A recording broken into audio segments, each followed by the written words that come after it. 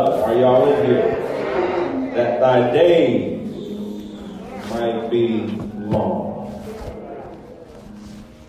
Praise God today for every mother. Amen. I'm grateful to see many of you who haven't seen Lakeisha and Phil. God bless y'all. Good to see Brother Robinson today and many others who are here on today. Good to have the mother of our own, Reverend Moore, here today sharing with us. Amen. Others who have not been here, Brother Burns, it's good to see you and Brother Terry and his new wife. Amen.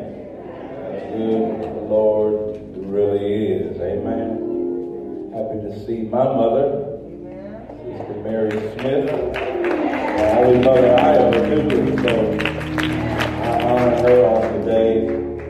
Praise God for all mothers. Amen.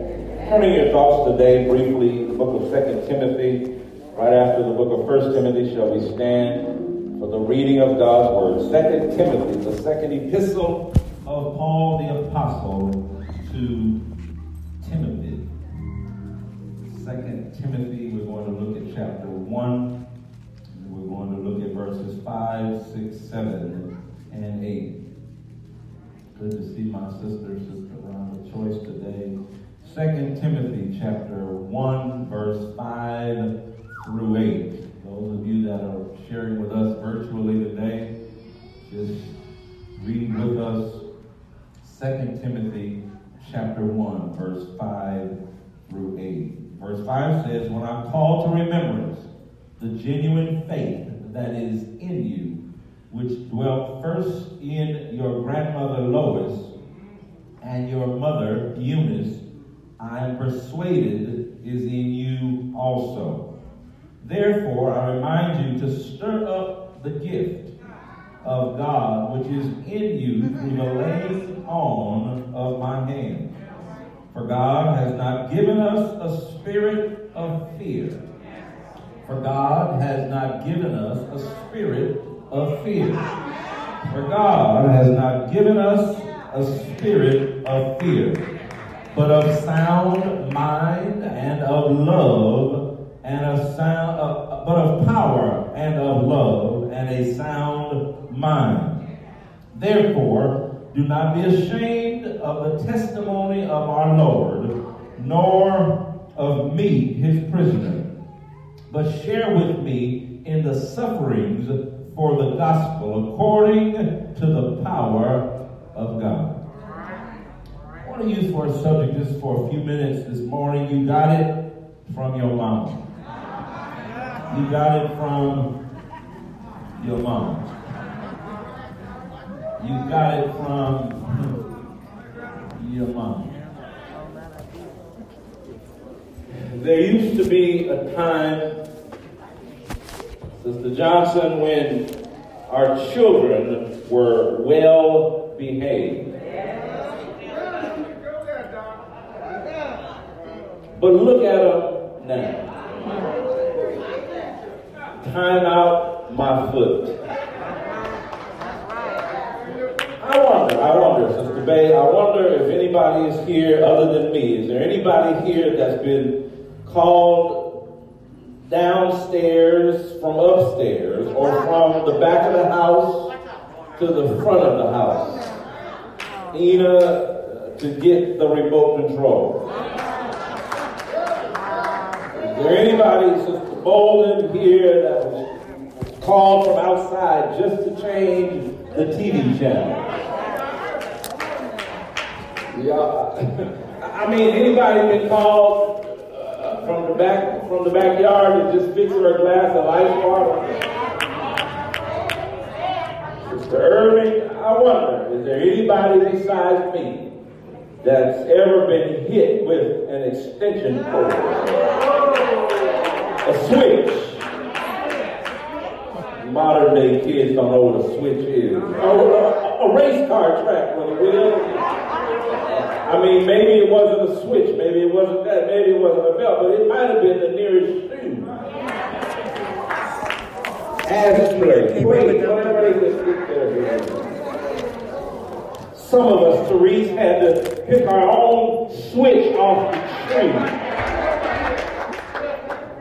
Then, if it was too small, she would send you back. Oh, y'all didn't grow up like I did. Where y'all ghetto folks? The hood folks, Tyler, you know. Have you ever been burned on your ear with a straightening comb?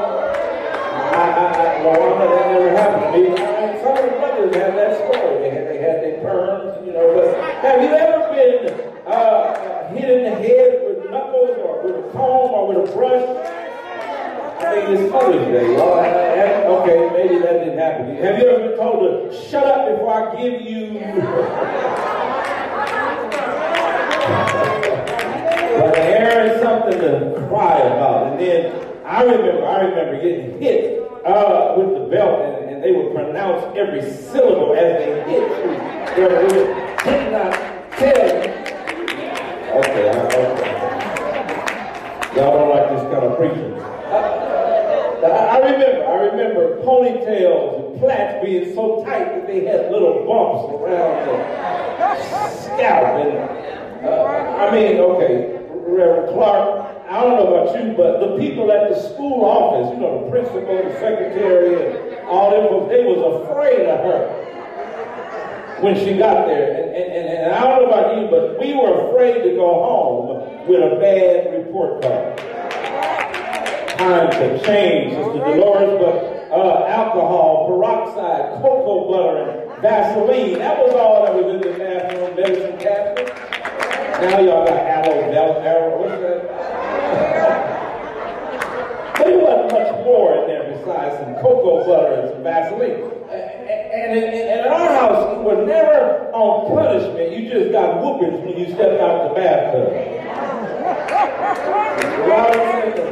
I don't know about y'all, but I remember people would get pinched for going to church, going to sleep in church.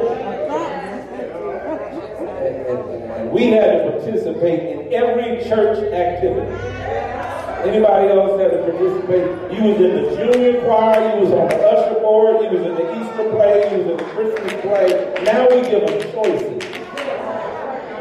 Brother Blakey, anybody else, has she ever come inside and picked you up from the school dance or your prom, and she had rollers in her hair, or maybe her gown was on under her coat?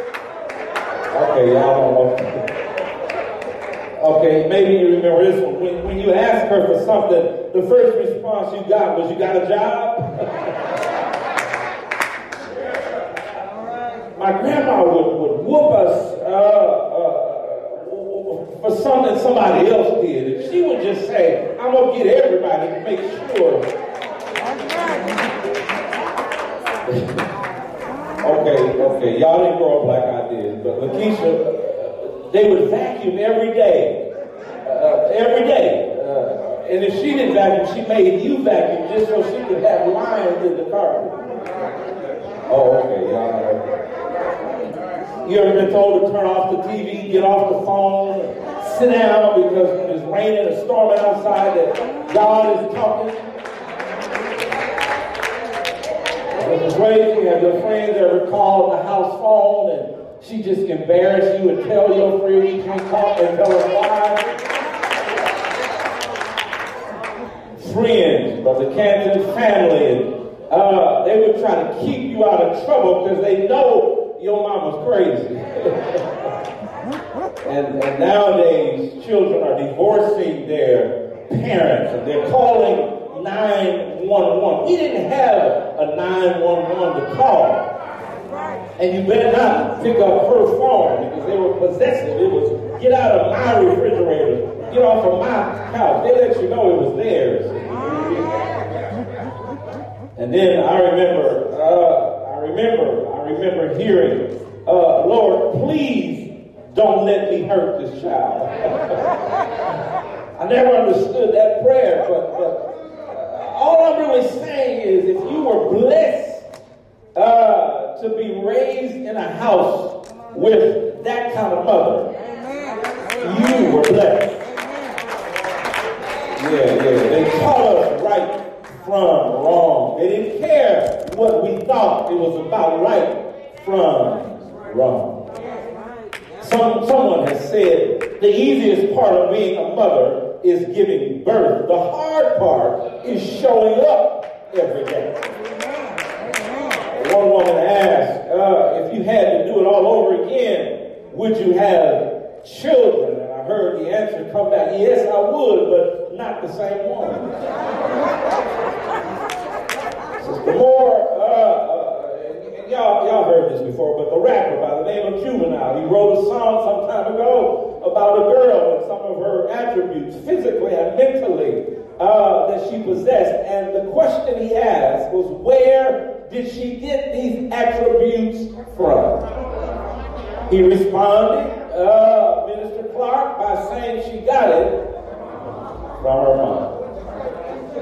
And so I thought today we would just talk about this real briefly. I'm not going to really preach today with just scattered remarks, but I want to tell us today that it's important that we pass down or pass something positive along to our children. I was only able, Brother Terry, to recall those thoughts that I gave you about growing up because I remember how it was. But every parent ought to want to give your best to your children. And the best we can give them is a relationship with Jesus Christ. No, we didn't have a choice. Sister Coleman, if you live under this roof, you going to church when Sunday. Now you might stay out all night, Saturday night, Sister Lambert, but when Sunday came, you were going to church. We're going to look at it this morning, and I'm going to look at it real quick. I don't have a lot of time, but I want to look at the spiritual legacy that a mother leaves in the life of her children. The faith that continues to be branched by passing through her life into ours. And so, first of all, I would say to us, Sister C, a mother gives us a learned faith. Look at verse 5. It's right there in your Bible unless you tear it out. It says, for I am mindful of the sincere faith within you. Y'all see it? Which first dwelt in your grandmother Lois and your mother Eunice. And I am sure that it is in you as well. So, Sister Melvin, in essence, Paul is telling Timothy, you got it from your mom. Paul states this fact because the godly influence on Timothy's life was not from his father, who was not a Christian man, but from a Christian mother and grandmother. And y'all hear me talk about my grandma often, and I mean, I'm proud that I was raised by them. Paul recognized a family trait in Timothy's life, Sister Rita, not in physical traits, but a spiritual trait, spiritual maturity. In other words, a sincere faith was in his life that was also in his mother and his grandmother. So what I'm saying, Sister Bernice, is that it was passed down from Mama and them. Are y'all in here today? Brother Cyrus, sincere faith literally means a faith without wax, a faith that could be tested and proven to be real. Are y'all with me? More even than just words. But Timothy acquired this faith, Sister Williams, because he had seen it modeled during his life. It had dwelt, it had lived, it had taken up residence in his mother and his grandmother. He saw it every time he saw them. It affected everything they did, Sister Mixon, and it was evident in every move that they made. Somebody here today has that memory of your mother or your grandmother, but they were saved all the time. Are y'all in here? You saw it in them every time you saw them. They didn't change like some of us. You know, it bothers me, Sister Yolanda, that some people, I got to get to know them every time I see them all over again. No. It was the same every time you saw them. And so he didn't see them act out their faith, but he saw them live out their faith. And to me, that kind of faith, Reverend Johnson, is contagious faith. I mean, real faith. But secondly, our mothers give us a living faith. Look at verse 6, and I'm almost out of here. For this reason, he says, I remind you to kindle afresh the gift of God which is in you through the laying on of my hands. Verse 7 says, for God has not given us a spirit of fear. Are y'all in here? But of power and love and discipline. Y'all ain't saying nothing. Lord, deliver me from undisciplined folks. Just go loud, do anything, say anything, and live any kind of way. I mean, I know ain't nobody here today like that, but they'll be here next Sunday. But Paul put some definition to sincere faith that Timothy and his family exhibited. A sincere faith is active faith. Are y'all with me? Brother Fred, kindle afresh the gift of God. Is your gift working today? Is your gift working in the body of Christ? A ministry which is an extension of the impact of others in your life. Y'all ain't feeling me today, so let me hurry up and get out of here. Paul's ministry, continuing through Timothy. Are y'all in here? In other words, it was passed down. A sincere faith is a fearless faith. Pastor, are you sure we can do that? Are you sure we need sincere faith? Faith and fear can't occupy the same space. Well, Pastor, I just don't know. I don't see it. You ain't supposed to see it. You walk by faith and not. God has not given us a spirit of fear, a spirit of being timid. Are y'all in here? Fearless means being willing to step out in obedience.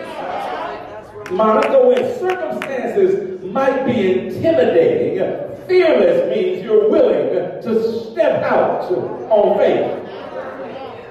Real Christianity can be quite scary. Ministry can be frightening. Okay, y'all look like you don't believe me. Well, for some of y'all, tithing scares you to death. I knew I would get too much. I ain't gonna bother. Leave that alone. Y'all don't like that kind of preaching. But, okay, let me give you this one. Can I give this one for free? Witnessing scares some people to death. Pastor wants to go knock on doors. I just rather serve in the food program because I don't want to go through. I don't want to tell nobody about the Lord. I don't want to witness. That ain't my gift. Standing alone when the world around you is caving into immorality and people are doing all kinds of stuff. Standing alone takes real faith. Sincere faith demonstrates itself as life is lived out every day. Are y'all in here today? Of power and love and discipline. 3 descriptions of life choices we face every day. I'm just teaching today. I ain't gonna preach. This is just a little lesson. But God's power or your weakness? What is it? Is it about his power or is it about your fear? Y'all ain't saying nothing. Sacrificial love or your self-centered lifestyle? It's all about you. Spiritually lazy living, floating downstream like a dead fish with the world, or making tough choices to stand firm and do what God tells you to do. Y'all don't like this kind of preaching. Some people, Brother Tiny, are living spiritually lazy, floating downstream like dead fish with the world. In other words, when they in Rome, they just do as the Romans. When they're around worldly folk, they talk worldly talk. When they're around church folk, they talk church talk. Power, love, discipline, evidences of sincere Are y'all in here? And so let me close because y'all tired today, and I'm going to get out of here so we can get the Mother's Day dinner. But our mothers give us a lasting faith. Therefore, Sister Hart, verse 8 says, do not be ashamed of the testimony of our Lord. He says, or of me, his prisoner, but join rather with me in suffering for the gospel according to the power of God. Paul sees Timothy's life. He sees it. He sees the requirements to answer the call to follow in the same path that he and the Lord have taken together. Paul understood clearly the cost of following Jesus, and he knew that if Timothy was going to make it, he needed a solid faith base. All I'm saying is, as I close, a person who does not have a sincere faith base is not really a candidate to be used very much by God. All right, some faith, some power. Little faith, little power. Much faith, much power. No wonder Jesus said, if any man will come after me, he must deny himself, take up his cross daily, take up his cross daily, take up his cross daily, and follow me. And so mothers demonstrate more than any other group on earth what it means to give up your own rights for the life of somebody else. Sometimes being a mother is about making sacrifices and being a sacrifice for her family. A Christian mother is honored by God, Sister Ruby. A Christian mother is esteemed by God, well regarded and respected by God, treasured by God, valued by God, precious to God, cherished by God, and even revered by God. And so if you're a child today and you've been disrespectful to your mama and she's a Christian, I feel sorry for you. Oh, you missed it. I'm going to say it again. If you are a child and mama is saved and you've been disrespectful, you better watch yourself.